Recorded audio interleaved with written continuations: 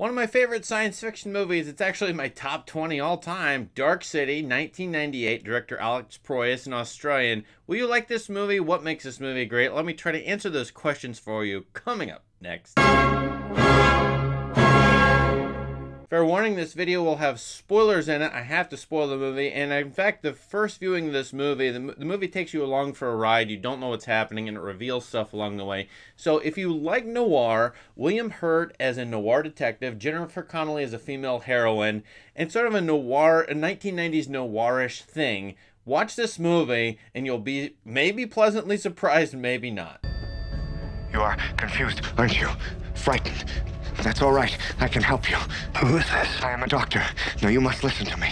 You have lost your memory. There was an experiment. Something went wrong. Your memory was erased. Do you understand me? No, I don't understand. What the hell is going on here? With that spoiler warning, we can proceed. You know, this movie comes out a year before The Matrix. It's in an era of paranoid, conspiracy, science fiction-oriented stuff, something like the TV show The X-Files. Yet this movie has a great retro-futuristic feel. It comes out of Fritz Lang's Metropolis. It hybridizes 1940s, 50s noir with that, and I just love this movie's look overall, this look, tone, feel, aesthetic, and I like this sort of conspiracy paranoia storyline in which an unwilling or unknowing hero, a wronged man, a Hitchcockian wronged man as it were, wakes up with amnesia. He doesn't know who he is or what's going on, but he's accused of being a serial killer, and he's followed by police and this weirdo group of bald-headed white albino-looking guys called the Strangers. So the spoiler, as it turns out, the Strangers are actually aliens, and this is a big spoiler, everybody's on a giant spaceship being manipulated. All they're human beings in a spaceship city, one of the weirdest spaceships, maybe the greatest spaceships ever in movie history. A giant city floating in space, a 1940s noir city in which everyone's being experimented on. There's a giant simulation going on in which everyone's memories are being warped, changed, distorted by a human mad scientist, Daniel Schreiber, played by Kiefer Sutherland, working alongside of these aliens called the Strangers, who are trying to find something about human beings, the so-called human soul, which they can't quite get at. And while they look like people, they've actually taken on the bodies of human beings. It's very creepy to think about them as being sort of zombie-like aliens within a zombie-like body. And I think the movie's a wonderful hybrid of noir and science fiction, from Fritz Lang's Metropolis to like 1980s, 90s B-movie stuff. The movie Hellraiser comes up for me. And then the acting in this movie, there's all kinds of associations from the actors in this movie. Richard O'Brien, who is famously from the Rocky Horror Picture Show. Bruce Spence from the Mad Max movies, Mad Max 2 and 3.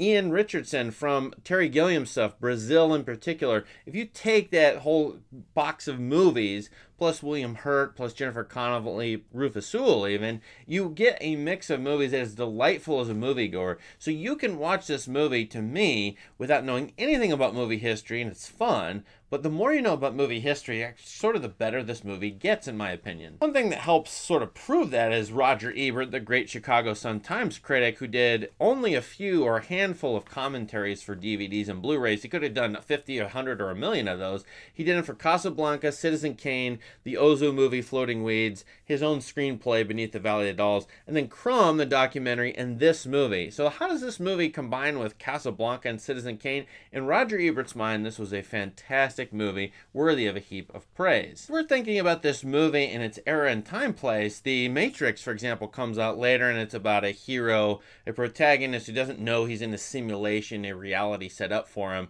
and he wants to know the truth about the real reality in the famous red pill, blue pill scene. Well, it comes out a year after this movie, in which this hero, the Rufus Sewell character, John Murdoch, doesn't know who he is, wants to find out the truth about reality, wants to find Shell Beach. No one seems to know where it is, and then he starts to come against these strangers and ends up battling with them. Not unlike what happens later on in The Matrix, where it's the human subject, as it were, who's facing the simulation, trying to know reality, versus the manipulators of the reality, the strangers in the case of this movie. Thematically, I love thinking about the themes of this movie. Now, everybody in this movie, every human being, has absolutely no past, no history, nor will they recover it, presumably, by the end of this movie. It's Orwellian through and through, 1984-like, in which there is no past. It's been completely erased.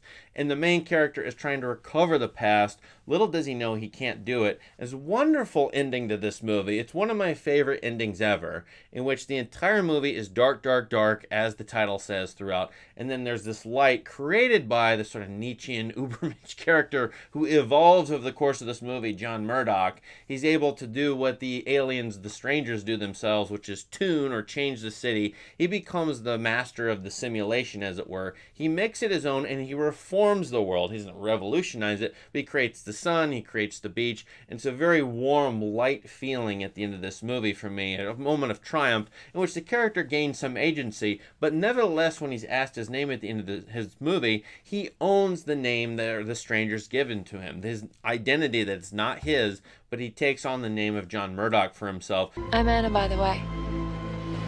What's your name? John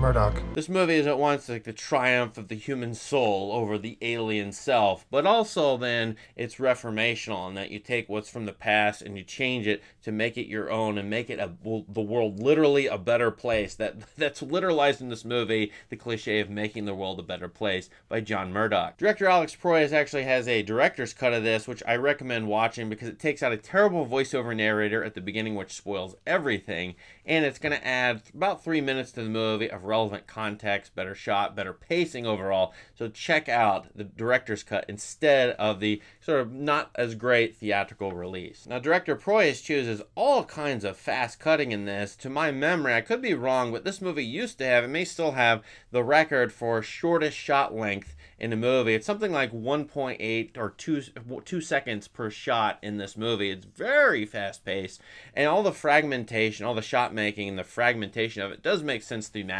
because the main character is trying to literally piece together his past. What is this place he's in? And he can't put the pieces together very well, if at all. And all of these movies literally broken up into fragments that you yourself have to piece together to get the whole picture. As far as the Fritz Lang stuff goes, you know, there's an upper world and a lower world. The upper world, this is a totally H.G. Wells move. It's sort of a blissful existence. Now, it's not literally blissful, but the people are ignorant. They don't know what's going on. But below them is the truthful world that runs the show, or runs literally the machines that create and craft the world, which the strangers have control of. That comes out of, for example, The Time Machine from H.G. Wells, and then it's in Metropolis as well. One of my ideas about this movie is it's set us up for the simulation theory of reality, which a lot of major scientists, major thinkers have bought into. They believe all of human reality, all of the universe is a simulation created by simulators, and who knows what's beyond our own simulation.